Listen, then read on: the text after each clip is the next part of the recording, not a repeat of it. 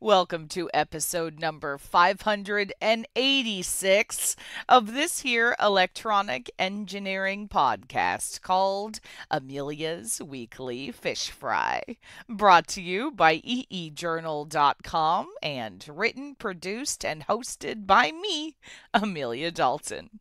I am happy to announce that longtime friend of the show, Nigel Forrester from Concurrent Technologies, is joining me this week.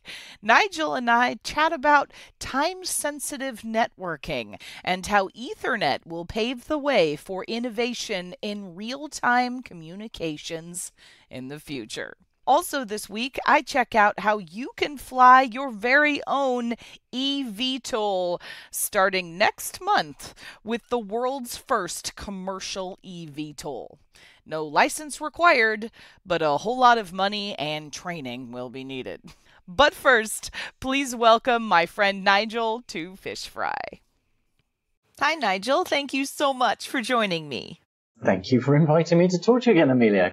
Okay, so first, give my audience a brief update on what Concurrent Technologies is all about.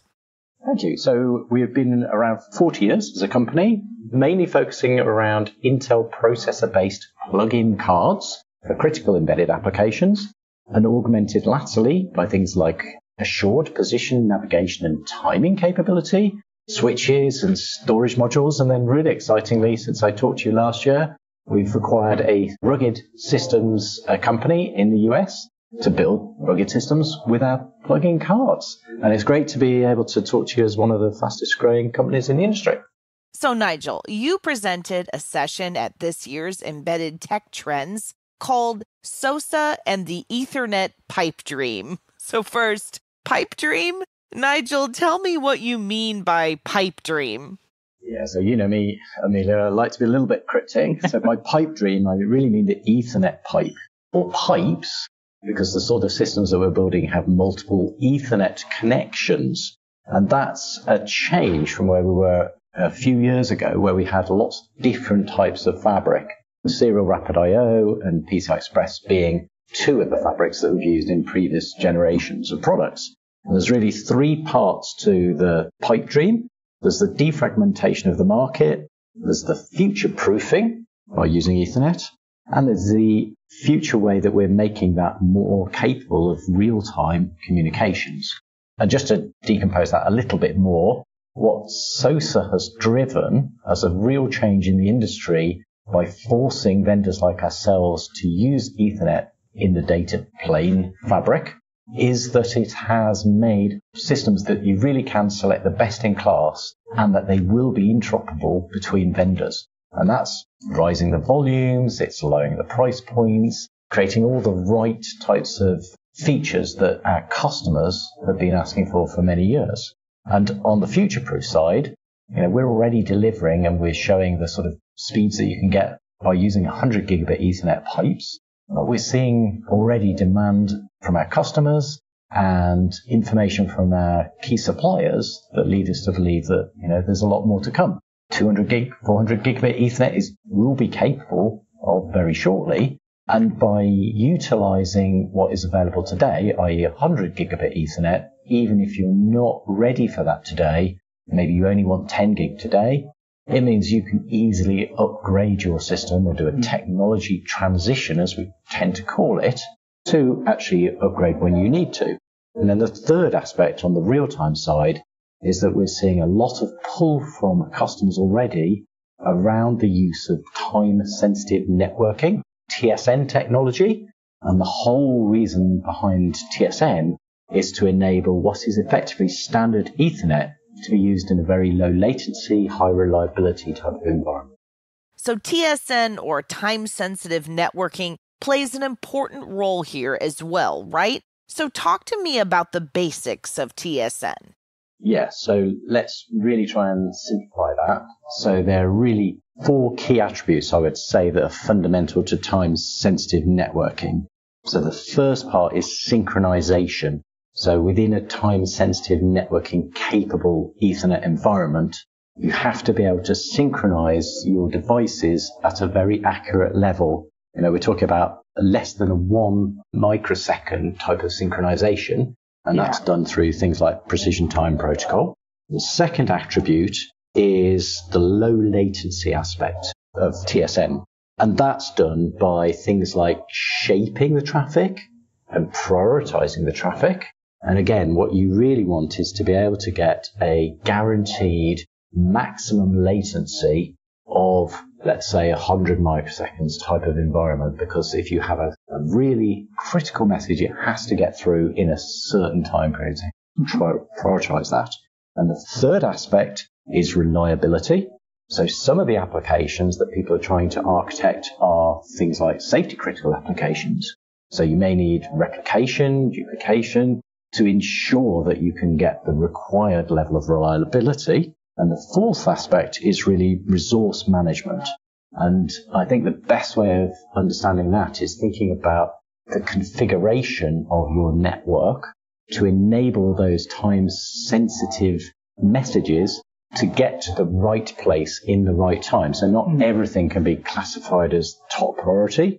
You have to set up a priority mechanism, and you have to allocate that to all the elements that you want to be within that network. Let's also address TSN profiles. So how are they grouped, and what kind of standards are being developed to support these profiles? So I should say that time-sensitive networking fundamentally is IEEE standardization. It's work in progress, so not all elements of time-sensitive networking are complete today.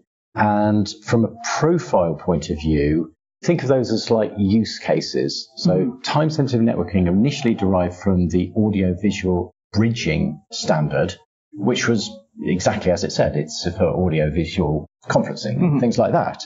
But there's now industrial automation have a profile, automotive have a profile, aerospace have a different profile, and that's because underneath those profiles, there's a whole lot of what they call effectively components around the reliability and the management and the low latency and the quality of service and synchronization, which you can sort of pick and choose within that profile, because some profiles are much more critical than others. So obviously you're going to have a bigger emphasis in the reliability for that type of profile. It's a bit like a pick and mix. Pick and choose the best components for the profile that you're using, with a view to keeping that, to give you the right capability. So, Nigel, where do you see Ethernet technology headed in the future? And how do you see it aligning with SOSA? Very good question. I'll just consult my crystal ball and give you the best answer. So we've been at an inflection point over the last couple of years where we've been transitioning to Ethernet. And one of the things that we've seen as a vendor is that has significantly shortened our time to development, because we're not making so many variants of our cards. That in turn means we can provide them in higher volume at a more competitive price point, which is really tangible benefit for our users. We are, as a company and as an organization, very much aligned with the idea that we need to push the technology harder. So there's certain things that we are looking into and researching that are not available in our products today, but will be in the future. And we are on a journey. So time-sensitive networking, the end goal is to replace a lot of the legacy interfaces that you'd find in the sort of equipment that our cards and boxes go into. So if you think of ground-based vehicles or aircraft systems, a lot of those today are based on things like CAN bus, if it's a ground vehicle, or 1553 or ARINC 429 if they're an aircraft or an airframe. And those interfaces are not going to go away for many, many years because they exist in the airframe or in the vehicle today. So we have to at least provide a path to keep those interfaces available today. But from a future point of view, they can be replaced. The idea is that time-sensitive networking over a period will start to replace those on new deployments. So we're in a hybrid situation at the moment where there'll be things like TSN to legacy interface gateways and legacy interface capabilities on the sort of products that we're doing, as well as TSN capable products to act as, if you like, the go forward situation. So, I'm not very good at predicting how quickly these things will occur.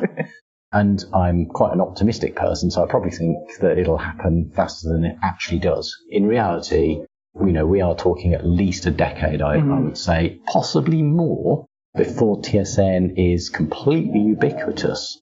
But within that time period, we're going to see a very significant transition. The thing which has struck us as very significant is that we've seen a tremendous pull from some of the really large players in our industry around TSN, where they are absolutely saying this is a mandatory requirement for you to bid on this program going forward, which is quite a revelation to us. We've not seen such a demonstrative behavior for quite a while, and that's been very significant, I have to say. Sure. All right, Nigel, it's time for your off-the-cuff. Now, you're the one of my only speakers who I let make the off-the-cuff questions themselves. So, Nigel, what do you got to talk to me about today? Well, I know you like English history. I do. In England. So obviously, we've not had the opportunity to entertain you in the UK yet. No, not yet. We'd love to invite you to come and have a cup of tea at Concurrent Technologies. Oh, I love that. We, in true English tradition, we're great tea drinkers. In the UK alone, there's something like 100 to 160 million cups of tea drunk a day. Wow.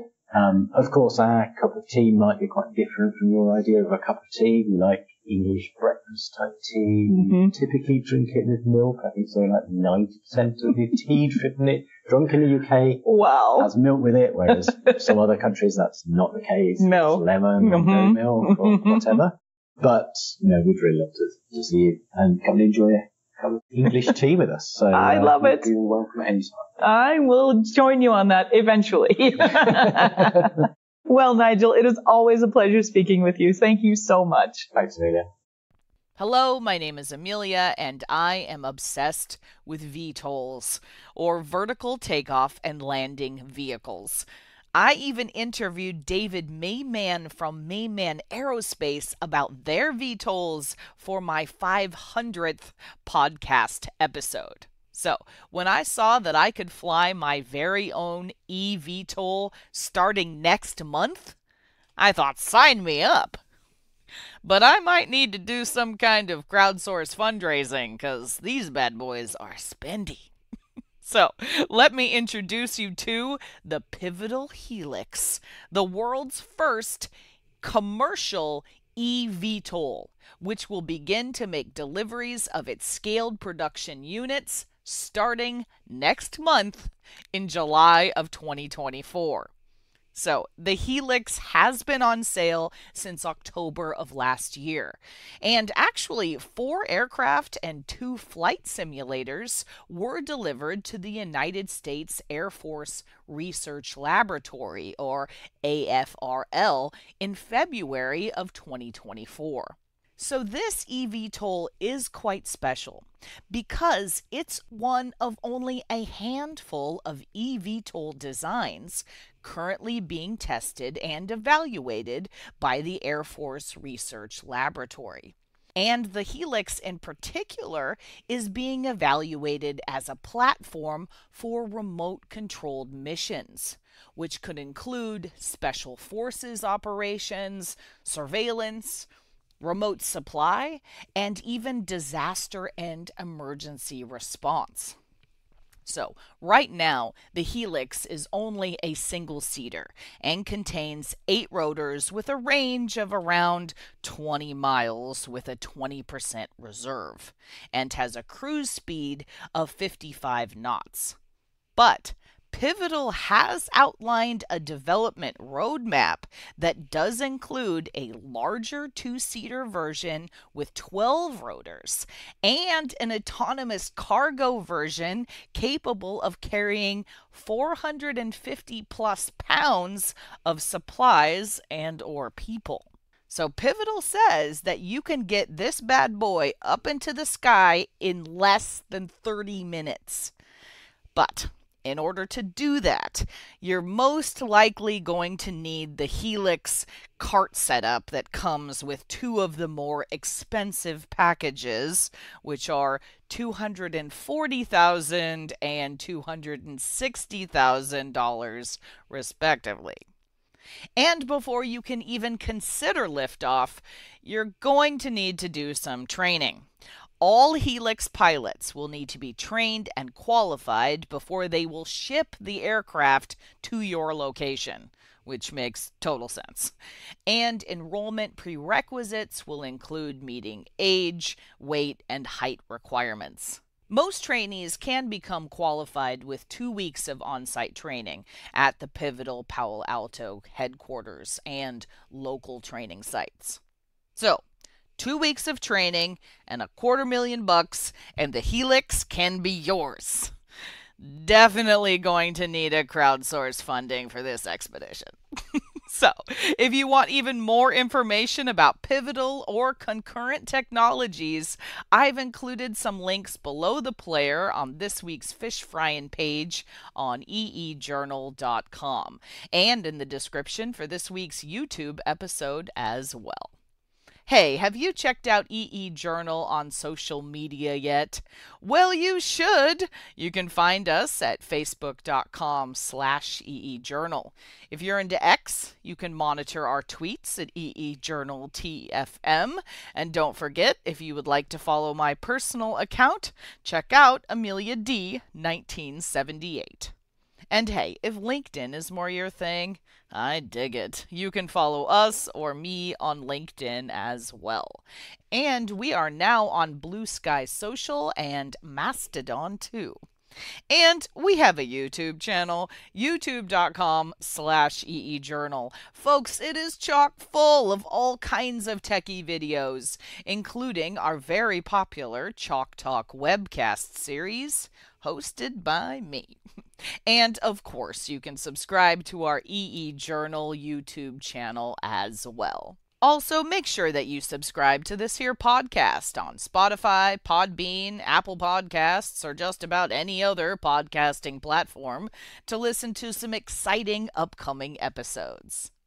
Thank you everyone for tuning in. If you know of any cool new technology or heck you just want to chat, shoot me a line at Amelia, that's AMELIA, at eejournal.com, or post a comment on our forums on EE Journal.